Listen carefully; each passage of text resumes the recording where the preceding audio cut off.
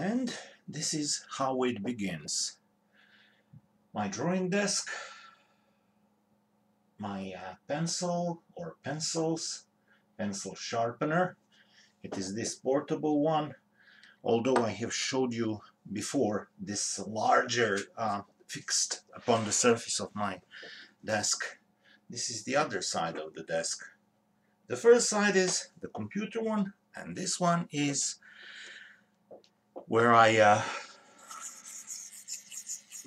make things happen on paper.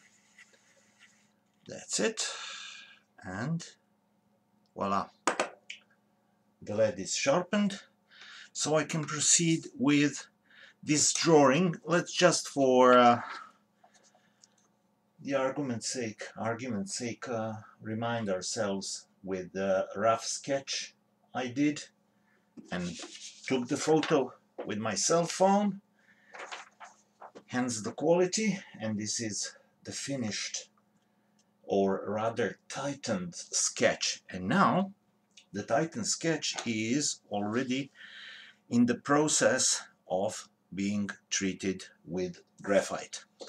Let me proceed. Many of you, especially if you are from Italy or ex-Yugoslavia, you remember Bonelli comic called Zagor. Well, I'm drawing in front of you the very hero of the series, the fearless Zagor, which is the most unusual hero that ever was, or so I think, because you see, Zagor is Italian comic from the famous publisher of comic books Bonelli, besides Dylan Dog, Nick Ryder, Martin Mister, and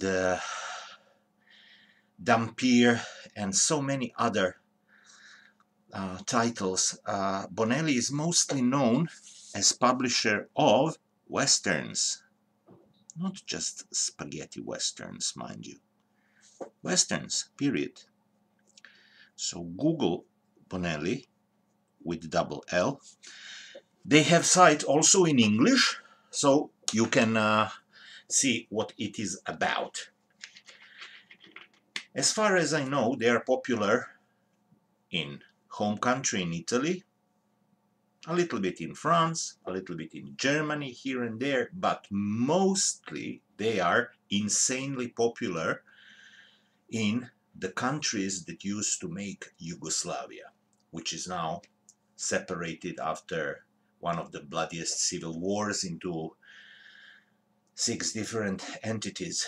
I'm not going to bother you with history, I'm just going to tell you that Zagor is insanely popular in Serbia, and I presume in other now independent republics. But in Serbia, no Batman, no Captain America, no Iron Man, no Spider-Man, no Daredevil, and so on and so forth can compare to Zagor, who lives in a very special version of Wild West.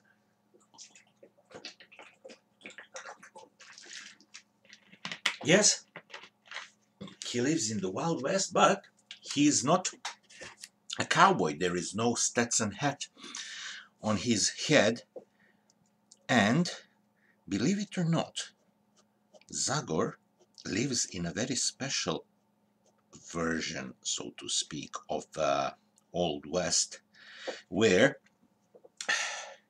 amongst all the cities in the prairie, the minor towns and so on, there is an honest-to-God jungle. Can you believe it? In the Wild West, in completely different climate, there is jungle. And Zagor is some kind of Tarzanish, superhero-ish protector of that realm, with the absolutely phenomenal help from the worst Mexican stereotype called Chico, a short, pudgy bloke who is some kind of comedy relief kind of a character, you know. And don't ask me why, don't ask me how, it just works. And suffice to say, people love Zagor's adventures. Me? Oh, frankly, I haven't read a single Zagor comic book. I'm not going to belittle that comic. I'm not going to criticize it. Let's just say it is not my kettle of midget turtles, and I simply didn't find myself interested in reading that comic. People just go crazy about Zagor. I remember Ferry, that is the name of Zagor's creator and the main artist, who died recently. When he came to Serbia, it was absolutely sensational. I doubt that such media attention and fan excitement could be created if Frank Miller or John Romita, whether senior or junior, or Dave Finch or Frank Cho, if they appeared, I strongly doubt that they would be such a big deal as Galliano Ferri was when he visited shortly before his untimely death my country. I apologize, I forgot which comics festival it was, but he was there, and as I said, he was sensation of the first rate. Unimaginable. Phenomenal. As far as I know, there is only one Serbian artist nowadays officially working for Bonelli and drawing Zagor. Mind you, there are several Serbian artists working for Bonelli on various other titles, but regarding Zagor, there is only one artist.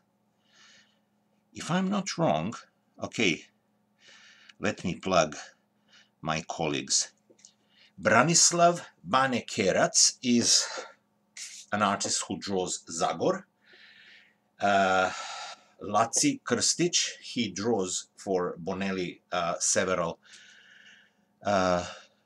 Western comics, and there is also Darko Perovic, who used to draw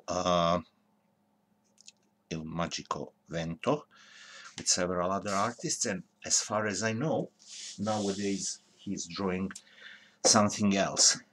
So these are the three artists that I'm aware of, my countrymen, and I know all of them. I even think I'm friends with some of them.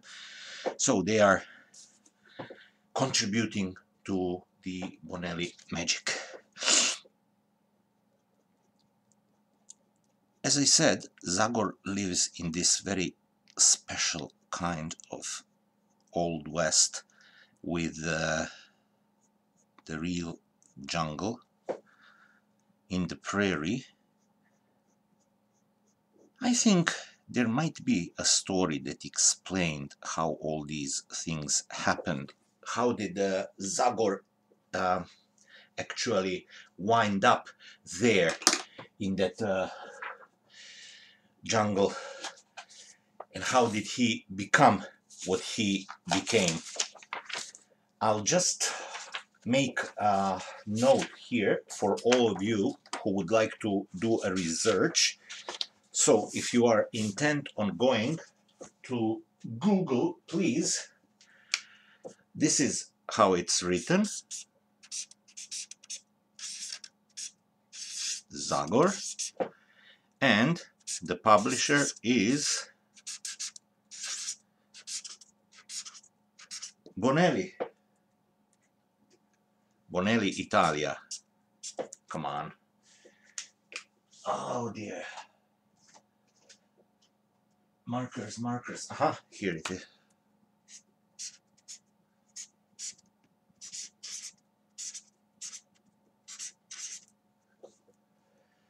Bonelli Italia.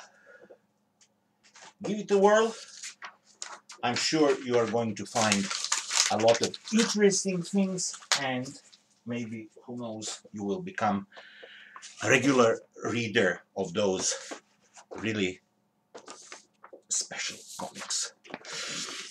My most favorite used to be, and probably still is, Dylan Dog, the investigator of supernatural things. And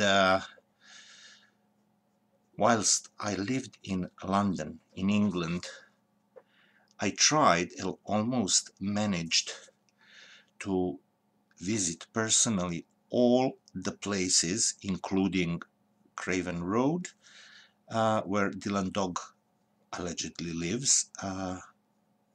Anything that was mentioned in the comic, and I managed to find out that it's true, I went and visited it. What I'm doing now with a graphite pencil, which, mind you, has quite a hard lead. Let me check out. It is F. F probably stands for fine. It is something between H and 2H, or maybe HB and H, I'm not sure.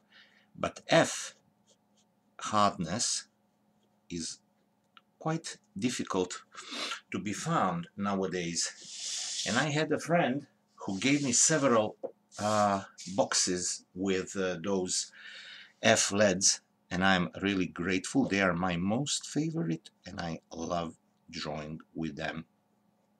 In most cases, I don't draw like, you know, from the beginning to the end with these leads. I use them mostly for finishing the rough sketch like this one, whether rough sketch was done in graphite or blue lead or red, my most favorite.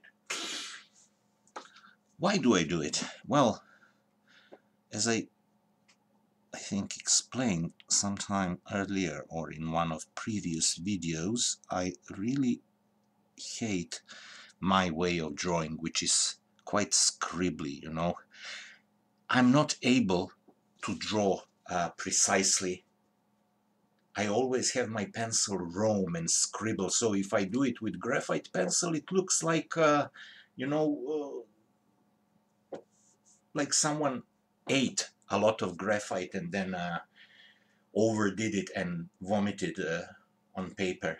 So I use a color pencil. You see here this line? I hope it is visible. Zagor's head was a little bit higher, and I decided to lower it so I can have this pose which Deadpool famously proclaimed in his movie Superhero Landing.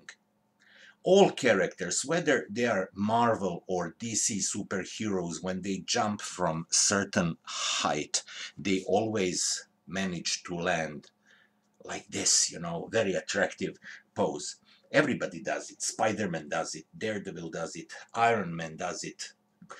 I mean, Black Widow does it. So I wanted Zagor in this superhero landing pose. And he is some kind of a superhero because on his chest you can notice this insignia, which looks like some kind of a bird or whatever this represents. I don't know what it is. I admit I'm totally out of the Zagor mythos, so I don't know what this represents. Maybe he's spiritual animal, or who knows. So he has a costume. Try going on Google Images and Google Zagor, and you might actually get a lot more visual references who he is and how he looks, and especially his inseparable Mexican friend Chico. Chico, it is apparent, exists only to be a comical relief. And his role is, in the comic, the role of usually a female character. He's in constant trouble, so our intrepid, is it intrepid or interpid? Intrepid, I think, hero Zagor has to save his klutz friend, and usually arrives at the last minute. On many drawings, they are shown walking hand in hand or arm under the arm. Can you believe it? I leave it to others to decide about the nature of their relationship. I'm not going to suggest anything. I can only say that Zagor is in most cases very well drawn strip, and frankly, although I gave my best to read it, I couldn't go through it. Sorry. It is nothing against the comic. It is how I reacted to the comic book. But I have to say that I managed to go through the movie Zagor, which is made in Turkey, without any respect towards intellectual property, without any restraint. In Turkey, they just make films as they please.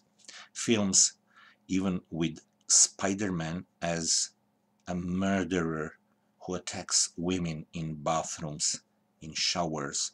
So Captain America and similar characters, of course in Turkish version, chase down Spider-Man to catch him and dispose of him. Zagor is a ridiculously phenomenal piece of, I don't know whether it is camp or is it really played for real.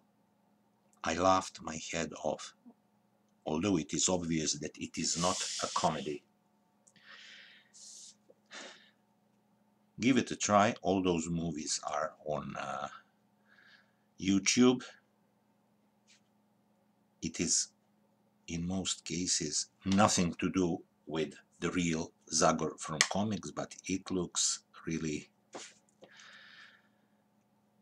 worth watching. That's what I would say.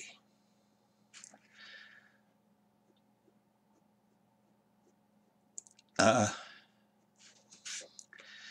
thing that makes me concentrate on this particular drawing is there is a new friend I got, and he asked me what he asked other artists to draw for him his favorite comic book hero.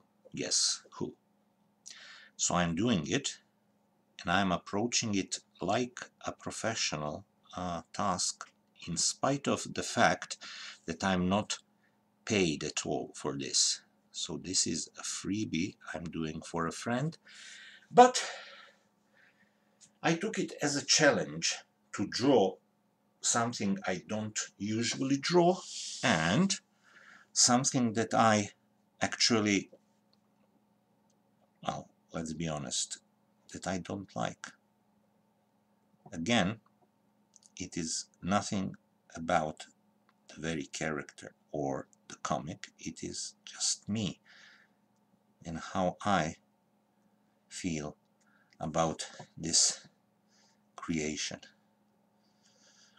As you can see, I'm quite slow, and I don't know if other artists are like that. I have seen these videos where their hand moves unbelievably fast, but I think it is a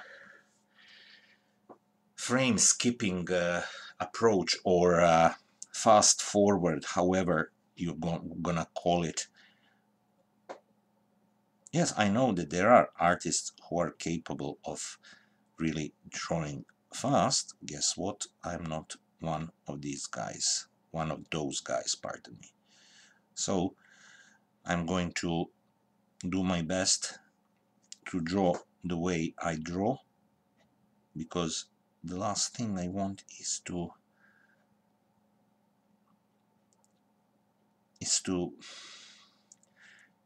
make a drawing I'm really unhappy with because it looks rushed. I mean, sometimes when I think of it, I think I can't make a rushed drawing even if I wanted to. Go figure.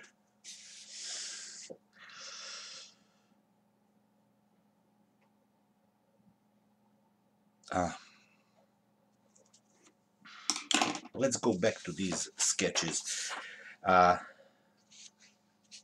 If you pay attention, I have established the body shape first, then lower limbs, then arms, and last was head, which was drawn at first a little bit higher and then lower.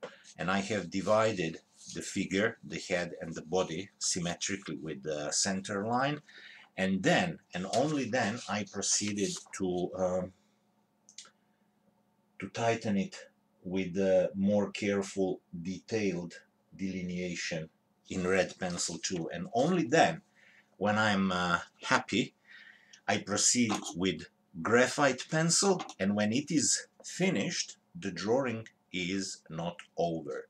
No, only half the job is done, because then I need to do inking, because the gentleman who asked me to do this, he wants the drawing properly inked like for a comic. So whilst I'm talking to you and tightening in graphite this drawing, I'm thinking, what can I add in the background? Should I add anything in the background? And many of you might ask me, sorry, I have to drink water, it is very dry and hot here where I am.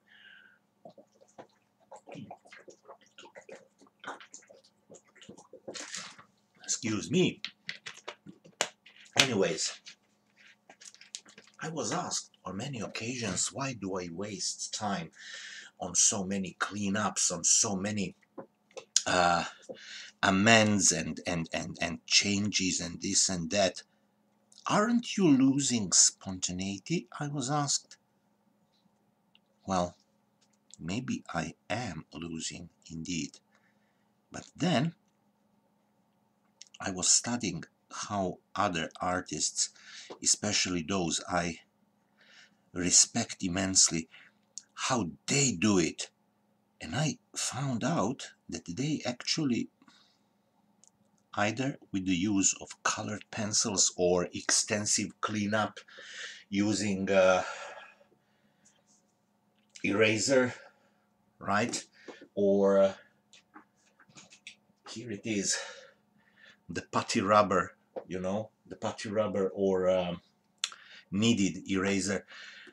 They clean up the drawing and constantly tighten it until it becomes what they are happy with. And I belong to that group of people. I'm not able to do a rough and then say, that's it, now I'm going to spontaneously render it and leave it as it is. Usually, I'm enormously unhappy with such drawings. I don't know, I haven't decided whether I'm going to do a video on inking this drawing in particular or any other drawing in the future. But trust me, you need to experiment if you want to be an artist. Give it a try how it is to leave all spontaneity in, or if you render it to death with as many cleanups as possible. So the decision is finally yours, and it is up to you whether you are going to be spontaneous or whether you are going to just finish it after many amends. Here on this very desk on which I'm drawing now used to be a light table or a light box or animation table, you know. It is a device where you turn the light under the semi-transparent surface, usually glass or some kind of milky white plastic. I forgot the name in English of that piece of plastic. The point is that very purpose can be achieved with your window during the daylight, you know. You put the sketch you want to clean up or amend or whatever, and you just draw with a fresh piece of paper on top of the sketch. You just draw and do the cleanup or whatever is the intention of yours to do with the drawing. It is in another room because I would like also to have a working space in another room. I don't care, I don't need, you know, a special room that is going to be just for guests or whatever. I don't need guest room, it is going to be working room too. So my light table is over there, and who knows, maybe one of the next videos is going to deal with something I'm going to draw or amend or clean up on top of that very table. So keep your eyes peeled, watch this space. Maybe the very next time I'm going to do it. See, I'm filling in with graphite this area that is supposed to be black instead of doing this X, X, X, X.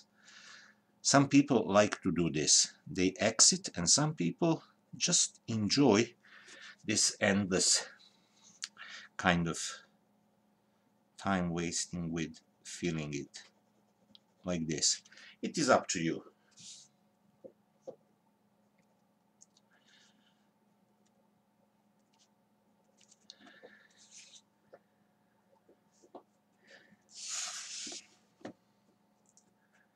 On many occasions I do this. I lift the drawing against the light to see if I've made mistakes. And in most cases, yes, mistakes are gross, but now I don't see some discrepancies, so I will continue sketching as everything is kind of fine.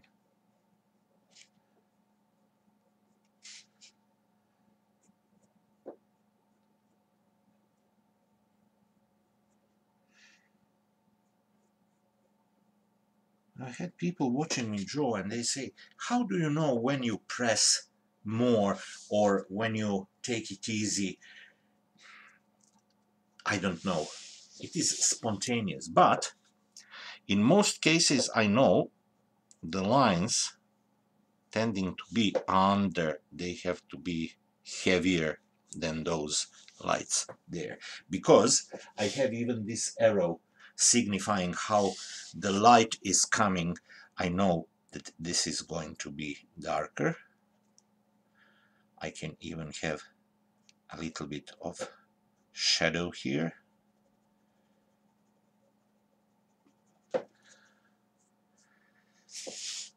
And also I decided now that I want this to be like this, see?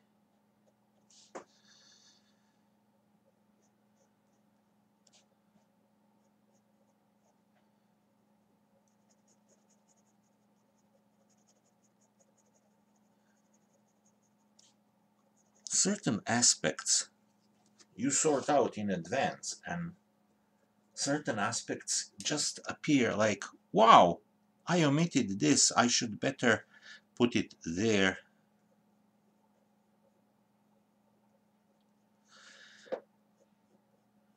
Like this.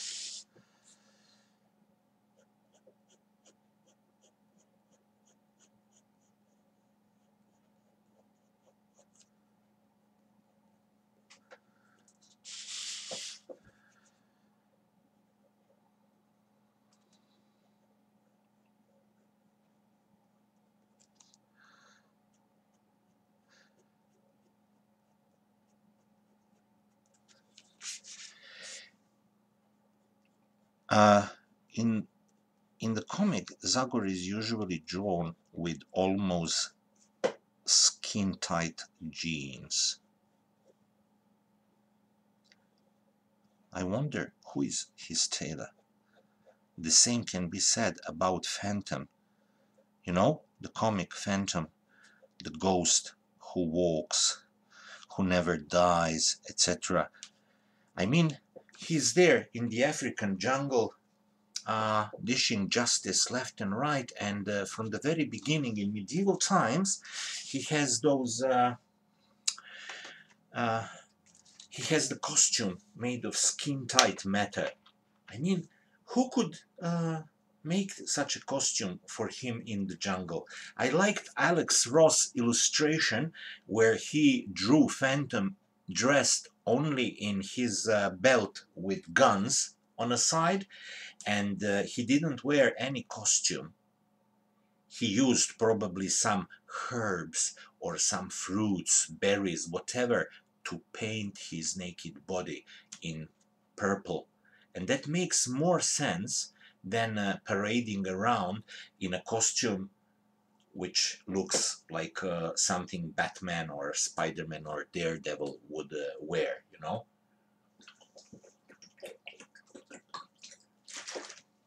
Oh, by the way, I love this movie magic thing where they completely got rid of lycra and they are dressing superheroes and superheroines in those almost motorcyclist costumes, you know, heavy leather and stuff.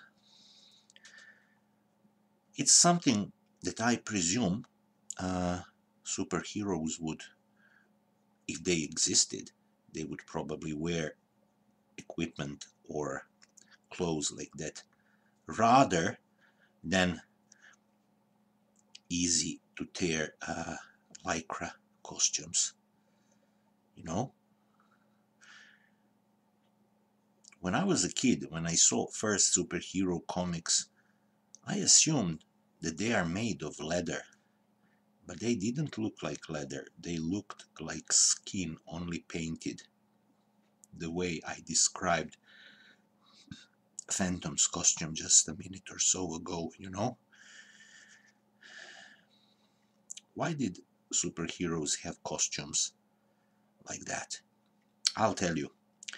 The circus aesthetics dictated it, because the only idea of a circus strong woman or strong man were those artists appearing before the audience in those skin-tight lycra costumes, you know, which appeared like paint or dye over their skin. I think it is more than ridiculous to have something like that. First of all, because of wear and tear, and second of all, because it's impractical, folks. Seriously, you need something to protect you, not something that is going to uh, tear at seams if you breathe in more deeply, if you know what I mean.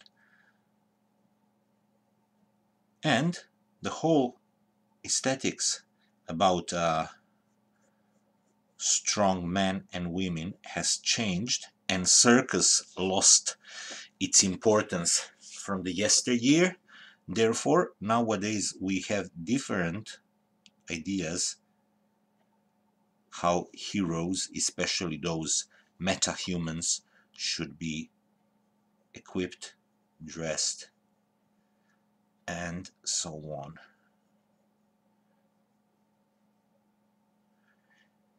Although Zagor doesn't have Stetson hat, a compulsory fashion detail for all the Westerners, he still has his gun, which he carries on the opposite side, and his stone hammer, or as they call it in the comic, axe, is his main weapon. I don't know what is more humane, to whack someone with a bullet or to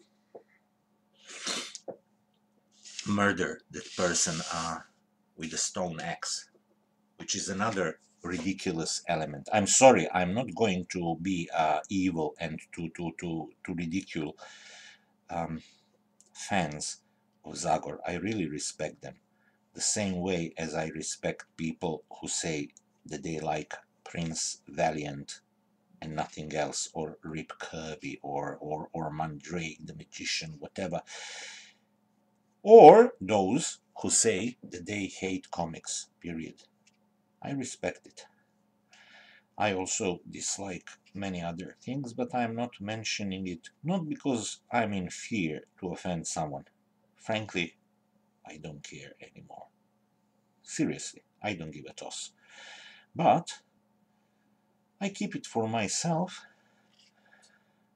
I only mentioned my stance towards Zagor because this was quite a challenge to draw the best way I can the character from a comic I've never ever managed to read in my life, and yet to do it properly, decently, and with the same respect I would invest into, I don't know, drawing Deadpool or whatever it is that I really love and would be more than happy to do.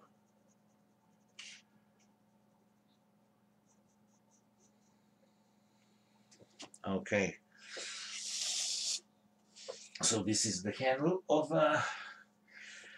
an axe or hammer.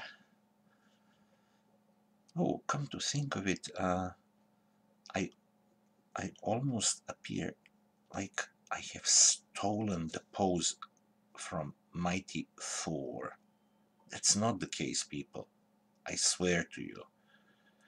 I didn't steal the pose from Thor, but because of the weapon our hero is showcasing here, he looks, with the addition of a billowing cape, he could look almost like a Thor, and with blonde hair and whatnot.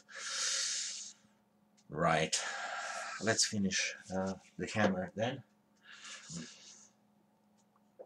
And we are already 40 minutes into our drawing adventure. Oh, this is going to be quite a long video, and it doesn't make me happy, and I assume neither it makes you happy, because virtually nothing is happening. Look, just my hand.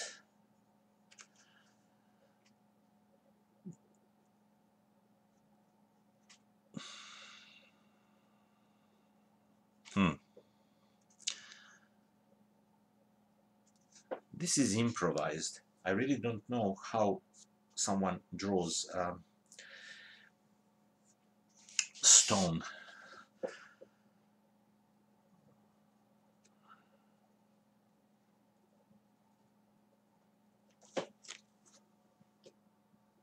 I hope this communicates stone.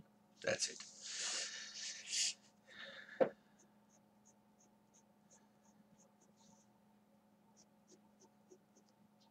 You know what? I think this is taking too long. But hopefully you got an idea how I do it. You see this blob? That's my sweat dripping and